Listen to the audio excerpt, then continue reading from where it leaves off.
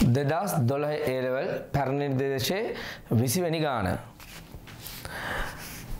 පෙන්න ඇති පරිපථයේ D යන සිලිකන් දියෝඩයකි රුපේ පෙන්න ඇති පරිදි සයිනාකාර තරංග ආකෘතියක් ප්‍රදානයට යෙදුව විට කාලය සමග R හරහා වෝල්ටීයතාව වෙනස් වීම වඩාත් හොඳින් නිරූපණය කරන්නේ කුමකින්ද? මෙම අපිට කියලා තියෙනවා මෙන්න මේ හරහා වෝල්ටීයතාව වෙනස් වීම දීලා මේ හරහා වෝල්ටීයතාව වෙනස් වීම අහනවා.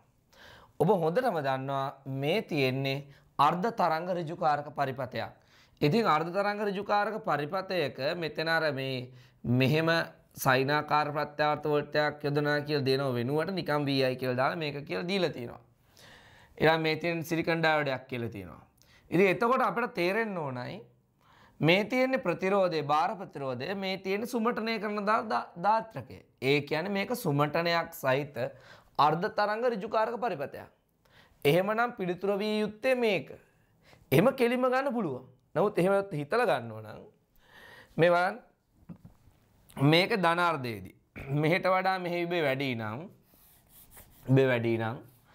මෙහෙම ධාරාව යන්න පුළුවන්. මෙහෙම ධාරාව මෙහෙම ගමන් කරනවා.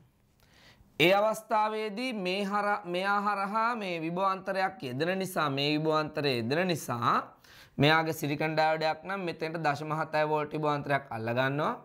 ඒ කියන්නේ මේ හරහා 5 වෝල්ට් යෙදෙනවා නම් උපරිමව මේ හරහා දෙන්නේ 4.3 වෝල්ට්යි. මෙතන 0.7ක් අල්ල ඉතුරු ටිකනේ මෙතෙන්ට එන්න ඕන 4.3 වෝල්ට්. ඊළඟ ඒ 4.3 වෝල්ට් මේ හරහත් තියෙනවා ප්‍රතිරෝධය හරහත් තියෙනවා.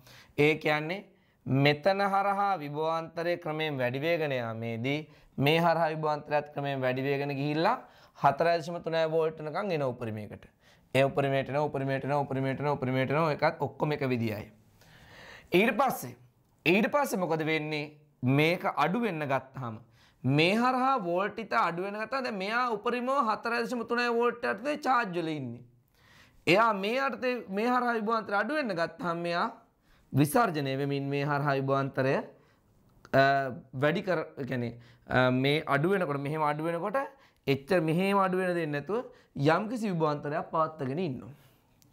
ඒ වගේම ඍණාර්ධය උදා වුණාම මෙහි විභව වැඩි ධාරාව මෙහෙට යවන්න උත්සාහ කරන මේ හරහා මෙහෙට යවන්න උත්සාහ කරනවා. එහෙම යවන්න උත්සාහ කරන මූ ඒ ධාරාව වළක්වනවා. මොකද මෙයා පසු නැඹුරු නිසා. ඊට පස්සේ මෙහෙම ධාරාව යන්නේ නැහැ.